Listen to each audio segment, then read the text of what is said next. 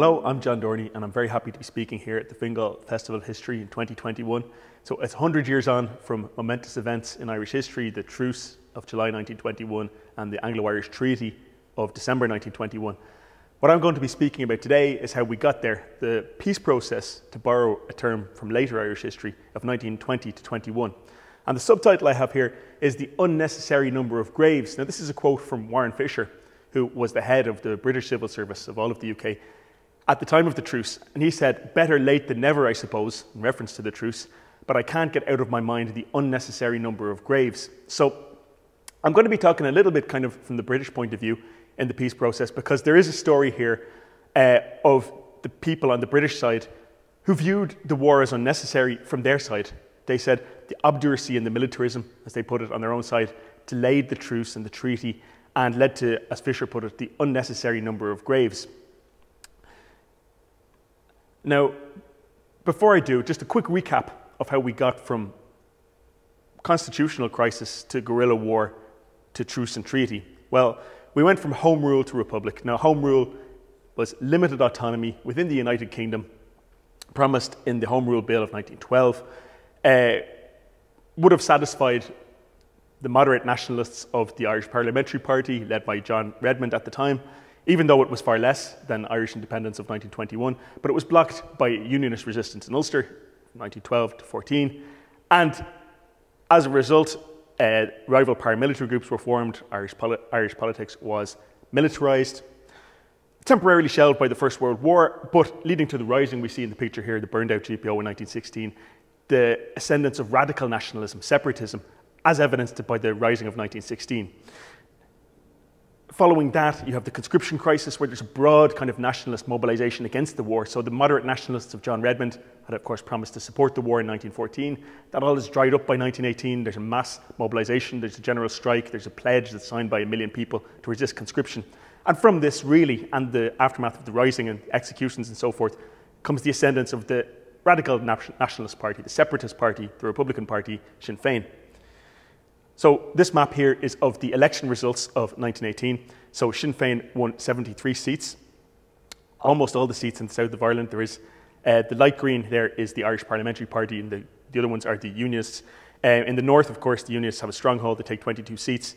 But Sinn Féin boycotts Westminster Parliament, so quite unlike the Home Rule nationalists of the previous era, they won't go to Westminster, and they set up their own parliament, the Dáil, which first met in January 1919. Some of the key players we have in this photograph, we have on the left Arthur Griffith looking across, Eamon de Valera, the President of the Irish Republic as established in 1919, Michael Collins, Minister for Finance but also Director of Intelligence of the IRA, and Harry Boland. Now, not so much Boland, but the other three are kind of central to our story here. On the other side, we have David Lloyd George, the Prime Minister. Now, there's a lot to say about Lloyd George. He's a central player here. Lloyd George is a Liberal, but by 1919, by the time the first Dáil is declared and the Irish War of Independence begins, Lloyd George is the head of a government which is majority Conservative. The Conservatives are close allies of the Ulster Unionists. So it's impossible for this government to deliver self-government, let alone independence for Ireland. That includes the Ulster Unionists. The Ulster Unionists are very closely tied in with the Conservatives, who are Lloyd George's coalition partners. Secondly, Lloyd George views the situation as Home Rule had been promised to Irish nationalists. He's prepared to go through with Home Rule. Remember, Home Rule is not the same as independence. Home Rule is limited autonomy within the United Kingdom. Further than that, Lloyd George is not prepared to go. He's prepared to have Home Rule for the South, the Unionists staying within the United Kingdom, or, as it turns out eventually, Home Rule all round, Home Rule in Dublin and Belfast. He's not prepared to go for Irish independence. The political problems are, Home Rule has been promised since 1914. It's on the books, in fact, before the First World War, but it hasn't transpired because of Unionist resistance, because of the First World War. And the Unionists will not accept it. They will not accept it, first of all, for all of Ireland, but they have a backup position, which is they won't accept it for the 6 counties in which they're the majority in Northern Ireland, or more or less. Fermanagh and Tyrone partly have a small nationalist majority, actually. Republicans, however, had won the majority and were boycotting British institutions from January 1919. Now, not only boycotting the Parliament, but also boycotting the courts, setting up their own courts, boycotting the police, setting up their own police, the Irish Republican Police. Britain wants to move Irish demands back to home rule. So interestingly, and it's important to note, that the British government doesn't want to move back to the situation prior to 1912. What they want to move back to, if you like, is the situation as it would have existed in 1914. So home rule, limited autonomy. This means no control over the army, the police, foreign policy, taxation, and so on. But there would be a parliament in Dublin. Now, initially, the British kind of political establishment, both in London and the establishment in Dublin Castle and the administration in Ireland, thought that Sinn Féin's position is basically a bluff. They'll come and they'll negotiate and they'll move them back to home rule. But that's not what happened. The situation radicalised with a growing insurgency, so a guerrilla war from early 1919. This man, Sir John French, he was a military man, was made Lord Lieutenant of Ireland in 1918 at the time of the conscription crisis, very much favoured the suppression of the separatist movement, and he wanted even to forget about home rule. He was an ardent unionist. His family were Irish unionists originally from County Roscommon. The structure of British rule, again, is interesting to note. People often talk about Ireland under the Union as being governed from London. It wasn't really so. The Lord Lieutenant, John French, pictured here, is representative of the King. Now, generally, this was a symbolic position, but not in this particular time, because Sir John French was given the powers of basically a military governor under wartime legislation. Normally, the head of the Irish administration, if the Chief Secretary, who was appointed by the incumbent government in London, and the Under-Secretary, who's head of the Irish Civil Service in Dublin Castle. Now, it's important to note because the Irish government, and this people refer to it as that, was in Dublin Castle, but it wasn't elected by anyone in Ireland. It's basically an undemocratic administration. Now, the people in charge from 1918 to 20, Sir John French, I've talked about, Ian Macpherson, the Chief Secretary, are convinced unionists. So they don't really even want home rule delivered. They're not in a state of mind to negotiate with the separatists, and they wanted repression. So they wanted martial law declared, they wanted internment of suspects, which they partially got, and Sir John French wanted federalism, so retreat from home rule. Federalism is less autonomy again, less independence than home rule. What the government comes up with in 1919 is the Government of Ireland Act. It's passed in December 1919, comes into law the following year. There's two home rule parliaments, so one in Dublin and one in Belfast. What we see here is a street riot in Belfast. From July 1920, Belfast becomes extremely violent as well. It's another angle of the conflict in Ireland, the conflict between nationalists and unionists in Belfast. Southern Ireland is the rest, the 26 counties, that goes on to become the Free State. Northern Ireland has a majority unionist population, and elections are to be held from May 1921 to the two parliaments. So this is the solution that the London government wants to have in Ireland. They want to have two home rule parliaments. They say this will satisfy everybody, and they want to have elections to this, so it will be formally passed into law by May 1921. Now, the problem that they have, of course, is that the ascendant political movement in the south of Ireland, Sinn Féin, and their armed wing, really, the Irish Republican Army, they don't accept home rule. They don't accept partition of Ireland. So what the British government's strategy, what they're trying to do ostensibly is enforce this solution, home rule for Dublin and Belfast. And we can see the proposed partition and the election results of 1919 are quite closely correlated, but not completely. So we see in the west of Northern Ireland, for example, is nationalist, Fermanagh and Tyrone, Derry City, also the south east of Northern Ireland, you know, Newry, South Armagh, that area. First of all, they do try repression. They arrest many Sinn Féin activists, including De Valera, the president of the Dáil. The Dáil was banned as an illegal assembly in September 1919. The military began mass arrests in early 1920. Now, the British military, when they're looking back at this period, right, that if we had been given a free hand, if we continued these mass arrests of Sinn Féin and Republican activists, we would have squashed the rebellion, as they saw it, in the spring of 1920. That's not what happened, though, because the prisoners began a mass hunger strike in March 1920. Interestingly, it was started by a Labour activist, William O'Brien, and then taken up by Republican prisoners in Mountjoy. There was a general strike in support of the prisoners by the Labour movement, and all the prisoners were released. Now, it was a fiasco from the point of view of the British administration because they didn't want prisoners to die on hunger strike. So, first of all, Sir John French, who at the time is the head of the administration as Lord Lieutenant, says, well, we'll free the ones who haven't been convicted of a crime. And then there's a big mix-up and they end up freeing them all. So this only emboldened the kind of Republican insurgency against British rule.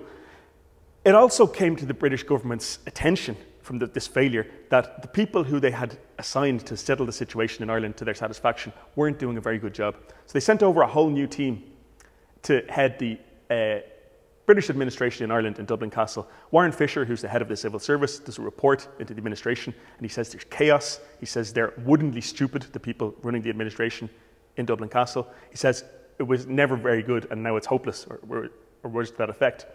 But there's new blood brought in, and this team here we have on the front three here, on the going from left to right, we have Sir John Anderson, who was a very senior British civil servant. He's put over as Under-Secretary. Andy Cope, who is the next one from the left. Andy Cope is a detective in the Revenue Department, but Andy Cope is going to play a pivotal role. I'll come back to him, and Mark Sturgis. And these three are very much associated with the idea that there must be peace talks, real peace talks, and we can't just say, well, you're going to get home rule, because you have to engage with the demands of the Sinn Féin movement. What they're recommending from April 1920, now remember there's violence for well over a year after this, but what they're recommending is Dominion Home Rule. This means the same level of independence as Canada and Australia. Okay, so it's very close to what's offered in the treaty. The bones of it are in April 1920, these people are recommending. A new military commander-in-chief is appointed, Neville Macready. Neville Macready had served as a senior officer in the British Army, but also as the head of the London Metropolitan Police. Now, interestingly enough, Macready flip-flops a few times between repression and conciliation, but when he sent over in April 1920, Macready said, the situation has gone too far for any coercion to work. So Macready is, at the start, on the same page as these civil servants. He says, we have to try talks.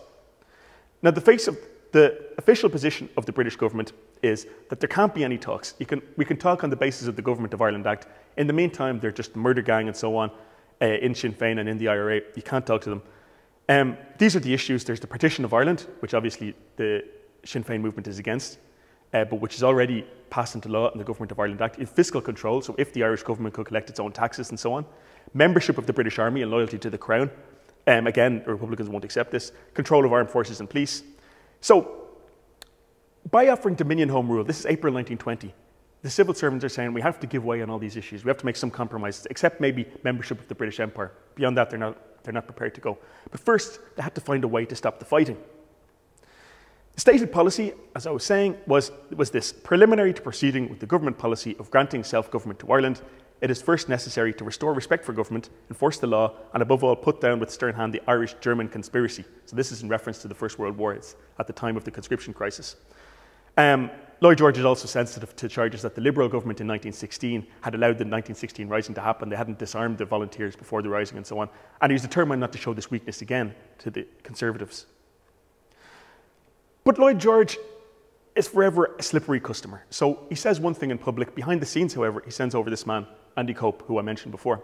Andy Cope is a man of working class origins who had worked his way up as a detective with the Customs Office, which is, I'm not exactly sure what a detective in the Customs Office did, but it was an important position in the Revenue Department. Now, Cope's job was a very sensitive position. He had to make contact with Michael Collins, so De Valera by this time had gone to America. Collins is identified, although not formally head of the Republican movement, he's the main moving figure. Cope's job is that he has to make contact with Michael Collins. And Collins, from this very early stage, tells the IRA that Andy Cope is not to be touched. No one's tried to assassinate him or capture him. Now, throughout the period, so from May 1920 all the way through the peace process, Andy Cope is talking to Michael Collins. So while the British government is saying we can't talk to these people, they're murderers and terrorists and so on, they actually are talking to them the whole time. On his own side, Cope comes in from a lot of criticism. So Macready, the military commander, said, I cannot share his ideals, but I always admired the way he hung on to the dangerous and disagreeable task. Apparently, he used to meet Michael Collins in a room on Abbey Street.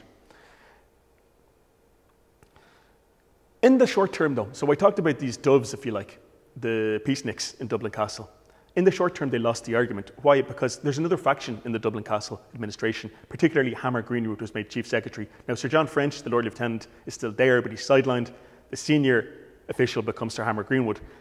And Henry Shooter, who's another former military man, is made the head of the police. And the police, by this point, are unrecognisable from the pre-First World War RIC. They're bolstered by the Black and Tans and from the late summer of 1920, the Auxiliary Division. And these people are of the view that before we talk to Sinn Féin or the Irish separatists, we have to crush the campaign of outrage, as they call the IRA campaign. So there's going to be no talk, as far as these people are concerned, until the outrages, the murder campaign, as they call it, is put down. And they win the argument in the short term. They convince Lloyd George that this is the way to go. First repression and then talks.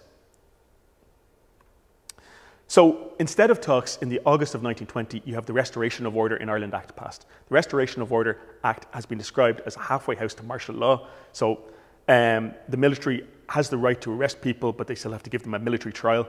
Lloyd George and Winston Churchill opted for this, as I said, replaced ordinary courts with military courts, so even civilians are tried by the military, and allowed for internment and execution. Now, it's not the full martial law where the military can just sign off on these things, which happened later on, but it's part of the way there. It also had an unofficial effect, which was the explosion of kind of reprisals, especially by the new police units, the Black and Tans and the auxiliaries. And this is a picture of some auxiliaries in Dublin, and you see there with their semi-military, semi-police uniforms, with their mixture of weapons and so on. But there's a season of reprisals that starts in September 1920, late summer September 1920. So starting here in North County Dublin with the sack of Balbriggan, or this is not the first actually, but the first headline one, where in reprisal for the shooting of two policemen, fatal shooting of one of them, large parts of Balbriggan were burned out by a force of police, by RSC and auxiliaries. Reneen in County Clare, the village again was burned out in reprisal for an ambush in which a number of police were killed in West Clare. And this is pretty much the case throughout Ireland. Now, as this escalation on the British side also causes an escalation on the Republican side, because the IRA becomes much more kind of streamlined. They form these flying columns, active service units, full-time units, and they start to become a lot more ruthless themselves. But at the same time as this escalation is happening, there's another part of the British administration saying that this is terrible, this is moving us further away from where we want to go. And also, by these reprisals, by burning down people's houses and so on, burning down businesses, especially in places like Balbriggan, for example, they burned down the factory. In rural Ireland, they typically burn down the creamery. This is counterproductive. This is getting more people onto the Sinn Féin side. It's the opposite of what we want. Now, Andy Cope, as I said, is in contact with Collins around this time. There's also back-channel talks between Lord George, the Prime Minister, and Arthur Griffith, who is the President of the Republic in De Valera's absence, via Patrick Moylett and C.F. Phillips, so two Irishmen in London.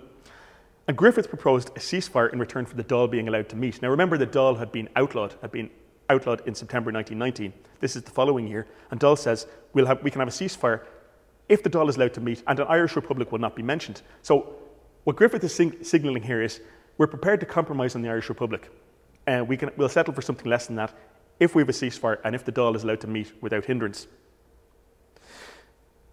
In the middle of these back-channel talks, however, you've got Bloody Sunday, so the Michael Collins and the Dublin Brigade's assault on British intelligence agents in Dublin. What we see here on the left is British intelligence officers who were killed that morning. There were 9 intelligence officers, I believe, among the 14 killed that morning. And the following week, you have the Kilmichael ambush in County Cork, where a whole company of auxiliaries is wiped out by IRA flying column led by Tom Barry. Now, these aren't the only actions around the country, but they're such kind of dramatic events. And also, you have the British reprisal on Bloody Sunday, of course, where 14 people are shot in Croke Park. These are such dramatic events that they make, again, the negotiations more difficult. You see here, these are some of the British officers killed on Bloody Sunday being brought back to Dublin's North Wall. Now, one mistake I think has been made in some of the histories of the period is to say that this escalation of violence sabotaged the peace process. It's not true, actually, because Lloyd George wrote to Griffith, again via these intermediaries, such as Patrick Moylett, asked Griffith, for God's sake, to keep his head and not to break off the slender link that has been established. Tragic as events in Dublin, Bloody Sunday, tragic as events in Dublin were, they are of no importance. These men were soldiers and took a soldier's risk. Now, interestingly, Lloyd George had a terribly cold-blooded attitude towards his own soldiers. For example, when Sir John French, who I mentioned before, the Lord Lieutenant, was nearly assassinated by the IRA in Dublin in December 1919, Lloyd George's only remark was, well, they're bad shots. And similarly, he said these men were soldiers and took a soldier's risk. So I suppose Lloyd George had been Prime Minister through the latter stages of the First World War, and the deaths of soldiers was something he got used to. In any case, Griffith was actually arrested and imprisoned after Bloody Sunday. And one interpretation of this is actually they took Griffith in so he couldn't be touched by some of the wilder elements of Crown forces, so they would be kept safe. He was in Mountjoy for most of the following months. However, the back-channel meetings, some Moylett meeting with Phillips, went on every day. There was some cracks in Sinn Féin. So Michael O'Flanagan, a priest who was the vice president of Sinn Féin, now it's kind of an honorary position, but he's not really important in the movement in terms of its leadership, but he is a very prominent public figure. Michael O'Flanagan says that there should be an IRA ceasefire and that we might accept partition.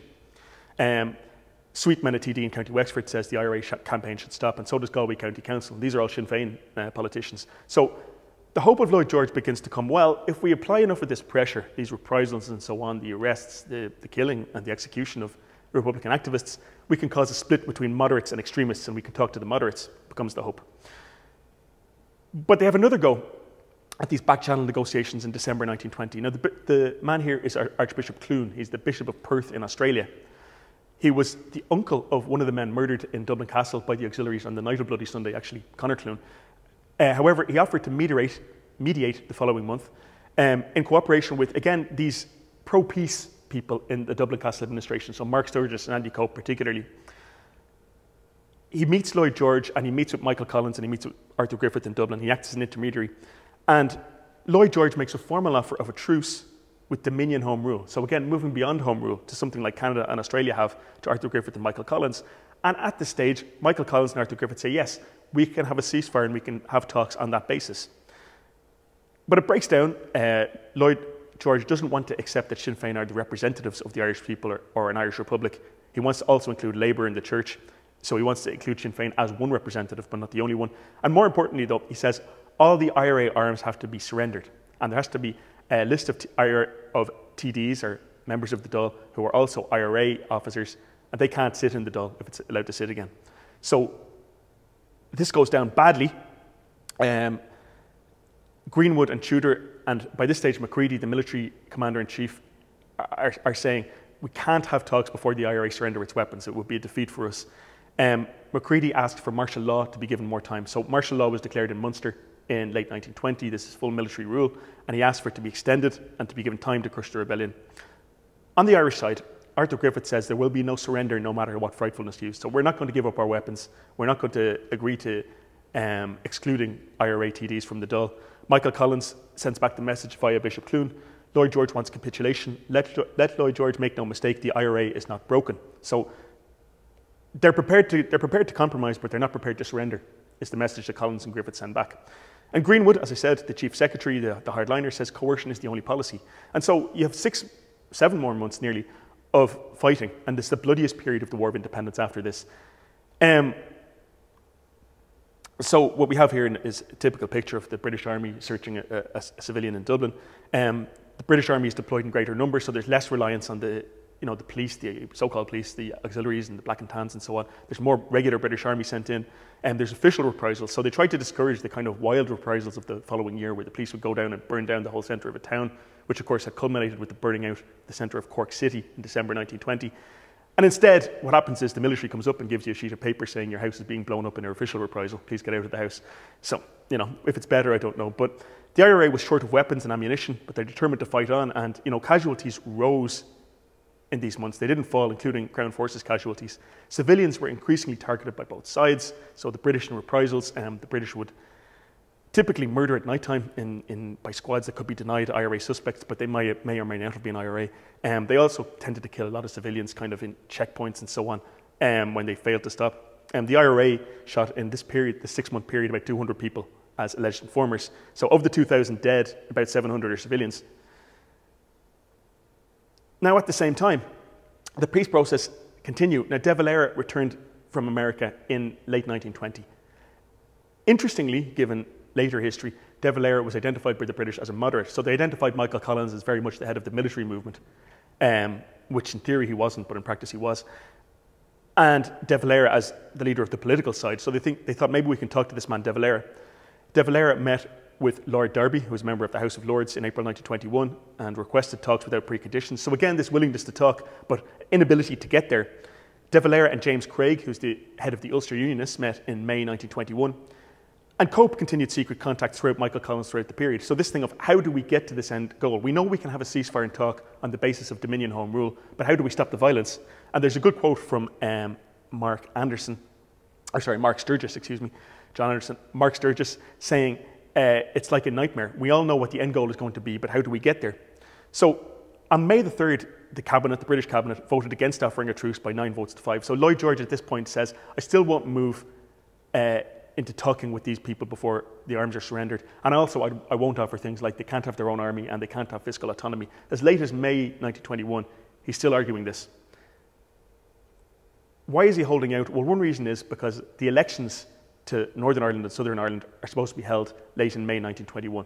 And the idea is, if you have these elections and if there's a large vote against Sinn Féin for moderate nationalists in the south and for unionists, then you've politically defeated the rebellion. So this is the hope. Now, Sturgis, as I said it's a nightmare. One cannot really see if there's any material thing between us at all, if only this fencing for position would stop. So the government hopes, though, that they're going to have these elections, the Government of Ireland Act is going to come into power.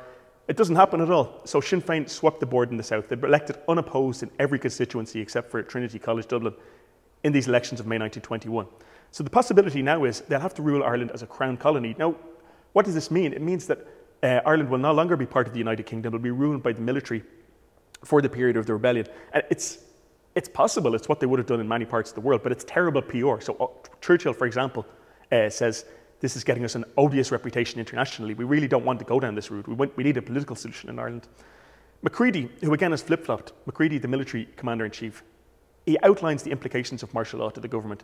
And he says, look, this involves wholesale internment. It means confiscation of all transport in Ireland, civilian transport, down to the level of the bicycle. It means you have to have permits to go to the end of the street. And it means 100 executions every month. So we start shooting the prisoners by rote until they stop. He says, we have to go all out or get out. He says, if you're not prepared to go that far, then we need to talk, because that's the lengths we need to go to crush this rebellion as they saw it. Now, Macready, in many ways, is a reluctant warrior. He says, there are, of course, one or two wild people who go about. There are, of course, one or two wild people about who still hold the absurd idea that if you go on killing long enough, peace will ensue. I do not believe it for a moment, but I do believe that the more people are killed, the more difficult will be the final solution. The government policy has basically failed by June 1921. They need to find a way out. And the key man who helps them do this is Jan Smuts here in the picture. Jan Smuts is here in the uniform of a British general, but Jan Smuts is the future Prime Minister of South Africa. He had been a leader of the Boer guerrillas against the British in the Boer War of 1901. And so he has a foot in kind of both camps. He is a member of the British Empire, but he'd also fought against the British Empire at one point. He's approached by the Irish at a Commonwealth conference to ask them to mediate. And so Jan Smuts says to the British government, you know, this is the perfect opportunity. He said, Northern Ireland is up and running now, so you have that out of the way. Your other policy has failed. Now is the time to talk. So Jan Smuts and Lloyd George drafted a speech for the King. The King had to make a speech at the opening of the Northern Ireland Parliament. Now, a lot is made of this, I think, mistakenly, saying that the King's intervention moved things along. That's not the case. So the King delivers the speech that's written for him by the Prime Minister and by Jan Smuts. But the King's speech is very much an invitation to talk. He says, today may prove to be the first step towards the end of strife. He says, all Irishmen must reach out and accept the hand of reconciliation and so on. But Northern Ireland is out of the way. Now you can talk on the basis of partition, really, but to the Republicans in the south. Lloyd George is now prepared. He's reversed his position of just a month before. He's prepared to offer a truce without preconditions to De Valera. And he's moved a lot since December, so he's prepared to talk about things like fiscal autonomy for Ireland. He's prepared to talk about an Irish army, Irish police, and so on. And so, on this basis, a truce is agreed. Now, the British initially didn't want a formal truce. They wanted a slackening off, as Churchill put it, by both sides. Now, the Irish insisted there had to be a formal truce or hostilities would just break out again. So Macready met with Sinn Féin representatives, Neville Macready, the Commander-in-Chief, in Dublin Castle. There wasn't a joint statement agreed, but both sides sent out communiques to their own side saying that there was a truce to come into effect as of noon on July 11th, 1921. No hostile moves by either side, no destruction of property, and liaison officers were established to monitor the truce. So people who had been wanted, Tom Barry is the famous example, were made liaison officers who had to meet with the British military regularly to make sure the truce was holding. Prisoners were not to be released, however. They were kept until after the treaty. De Valera, the President of the Republic again, was to meet Lloyd George in London.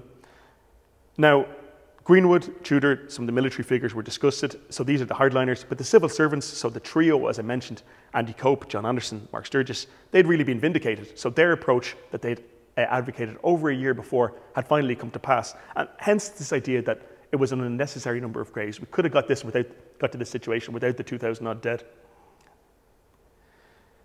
Now, I'm not going to go into too much detail on the treaty, but basically, Lloyd George meets De Valera in the summer of 1921. late summer of 1921 in London.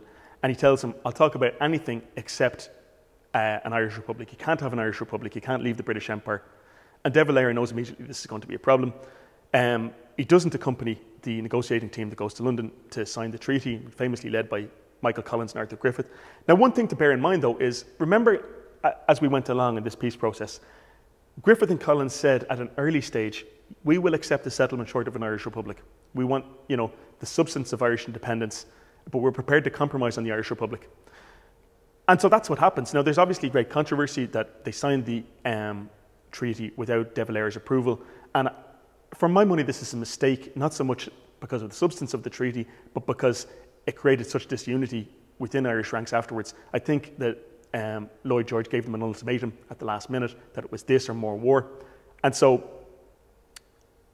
Collins, Griffith and the other members of the delegation were kind of panicked into signing it. They may have ended up signing it anyway, but they signed it without cabinet approval, which caused a lot of the subsequent problems. But briefly, on the terms of the treaty, so it created an Irish Free State, a dominion of the British Empire. Now, one point that I hope I'm hammering home here is that this has been mooted all along by the people on the British side, the peaceniks on the British side, as the solution. And finally, it becomes the solution in the short term anyway.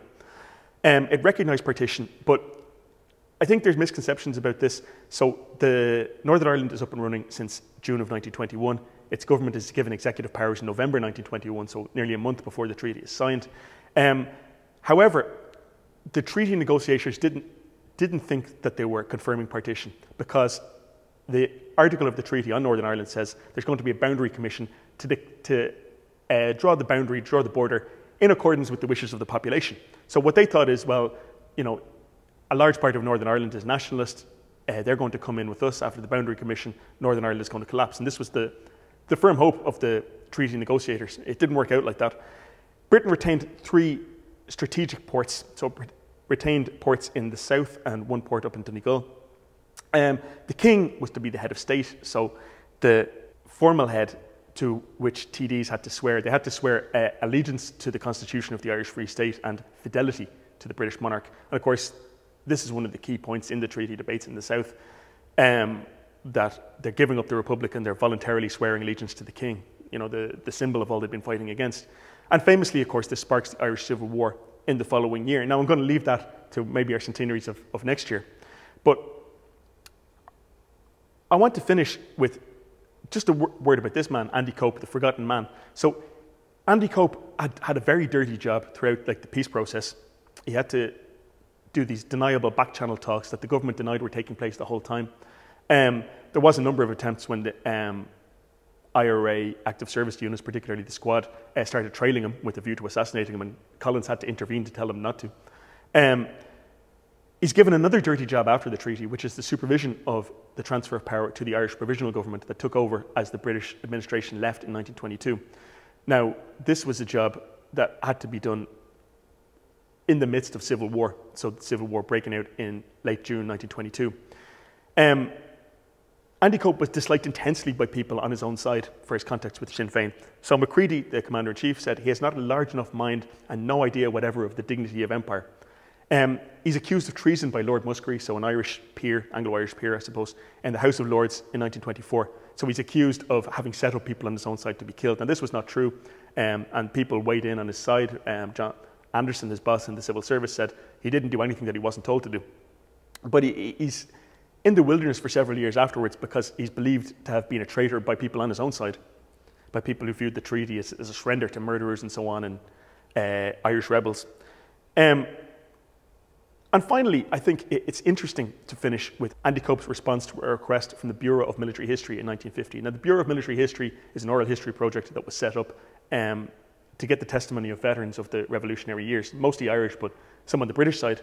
It was recognised by the people involved that Cope had been a central figure.